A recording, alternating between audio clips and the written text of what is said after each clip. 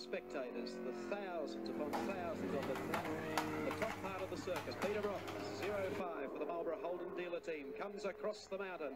The man who has conquered the mountain 3 times and staring a 4th in the face. Here he comes. Listen to the applause, the accolades for a man among men when it comes to race car drivers. Still tidy.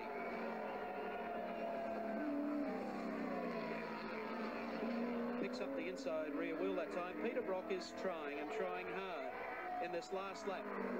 It'll be known as not only the race which this car led every lap of the race, but it'll be interesting to check his final lap time.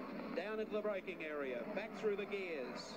Listen to the crowd warming up. A checkered flag unfolds, a page in history as Peter Brock in the Marlborough Holden dealer team comes across to take the checkered flag.